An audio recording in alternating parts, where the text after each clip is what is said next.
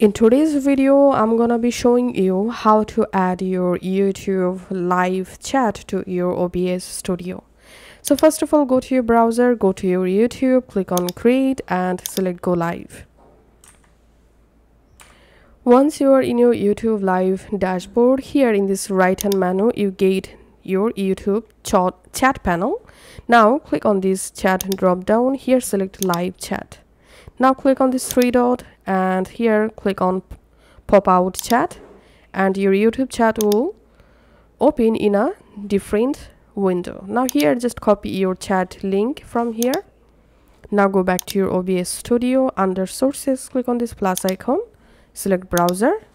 I'm typing here YouTube chat and pasting my YouTube chat link here, clicking on OK. And as you can see, I've successfully added my YouTube chat link.